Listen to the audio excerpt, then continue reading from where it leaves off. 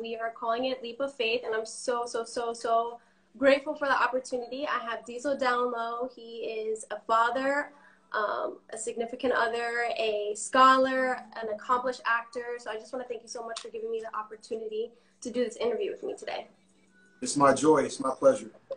All right, so let's get into it. What was your childhood like, and what was it like growing up for you? Growing up for me was different. You know, I was the only boy in a parent home, my mom. I have other siblings. I have two sisters. Dad has other kids. I have other siblings as well. They're all my siblings. But, I have actually 8 brothers and sisters all together. But I grew up with my mom and my sisters. I was the youngest one. And grew up in the inner city of Youngstown, Ohio. I was on the south side of town, pretty rough. And, you know, it was just one of those times where, you know, you just never know what will happen, you know, like in the neighborhood and stuff. So you've been in, you know, you lived in Jersey, right? So yeah, you kind of know how it is to be, it's like Patterson equivalent to like living in Patterson, right? Kind of rough, you know, so I grew up in a similar area to that, you know, but in Ohio. So, but it was pretty good. You know, my mom, you know, taught me a lot, you know, so I was playing basketball all the time. So. Yeah, I saw that. When we had our first interview, I was going through your page. I was doing my research on you. And I was like, oh my God, what has this man not done? He is like a jack of all trades. It's crazy. One of the things that I was super impressed with, and I was like, wow, because, you know, I'm in school right now. I'm in school. I'm studying biomedical sciences and higher education. That's a big choice. So what made you pursue a higher education, and what made you go and pursue that higher education abroad? First off, I wouldn't have made it without all the teachers that helped me. I want to say that, in gratitude to them, because I was to them growing up. But you know, a lot of people doubted my skills. You know, I had speech problems growing up. So really, yeah, I did. Yeah, wow. I couldn't really, you know, at a certain age, it took me a while to talk. And, you know, it's funny that how God makes you, you know, do the opposite. Now that's all I do, talk to people. And I do other languages as well. So, but it's just crazy how it all worked out, you know. But back to the education, whatever strived me to be great, I always wanted to learn. You know, always curiosity and being a kid and being a child, always wanted to learn. And always wanted to be, you know, achieve more. A lot of people that I could, you know, so that kind of fueled it, like extrinsic motivation. You know, when people say you can't, you know, even though I'm always driven, people just always wanted to throw throw ketchup on a hot dog. I wanted to add more to it. You know? So I always had to be used to it, like, you know, used to that, and people always doubt me, so I always wanted to prove them wrong, but ultimately prove myself that I'm just worthy of it, as they are, or the next person. So. Yeah. That's dope. So, okay, so what do you have for the people who don't know? What did you pursue as far as higher education? My undergraduate, Hiram College, and studied business management, a minor in entrepreneurship, and then I got a master's degree in science from the University of California, Pennsylvania. It's a small, great school, and actually I'm going back for my doctorate. So, yeah. I didn't know you were going to pursue that. That's awesome. I have to. I got to finish, you know. Like, I believe in education. I believe in knowledge. And this is not the only way you can receive, like, knowledge and inspiration.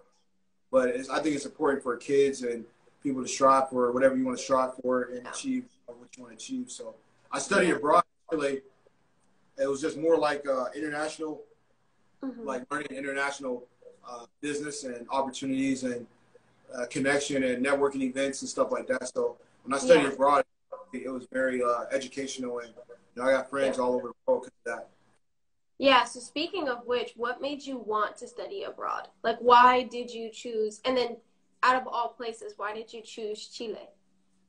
I chose Chile because I was just thinking, like, in the future, thinking ahead. You know, I was like, hey, if I go study abroad, I have a chance to connect with different people outside the world, hopefully black them and build relationships. Plus, I wanted to go to South America. I love South America. I feel like that area for some reason. I don't know. I just connect with them so well. Like, Yeah.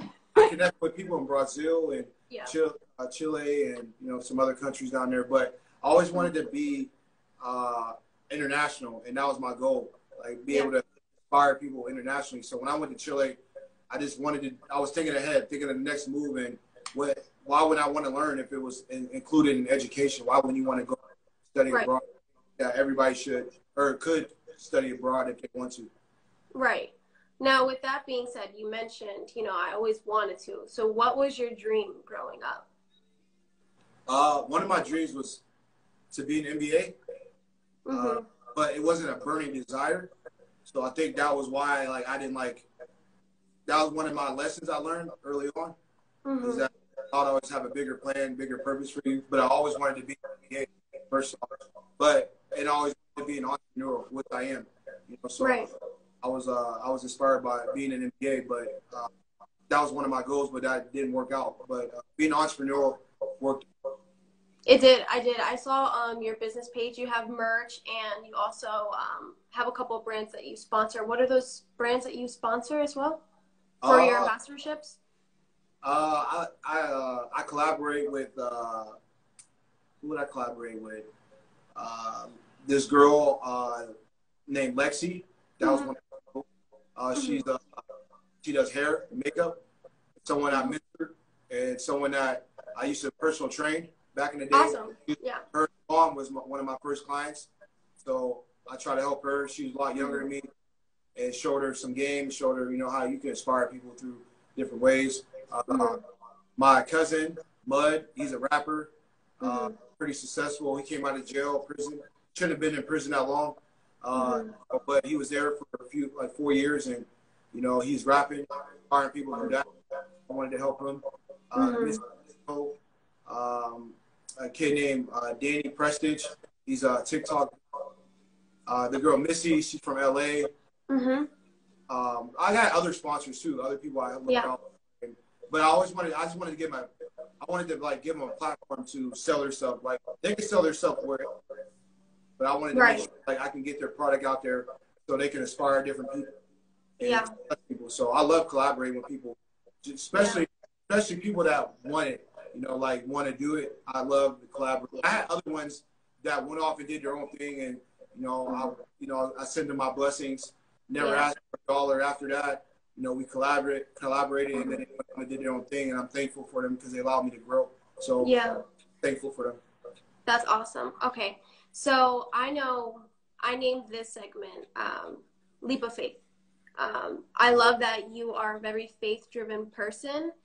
So how does faith tie into your life? How did it tie into where you are right now as an actor? Right. I always have faith, like God was always the person in my life. God's not like one of those, a person, spirit, God's involved in my life. He's like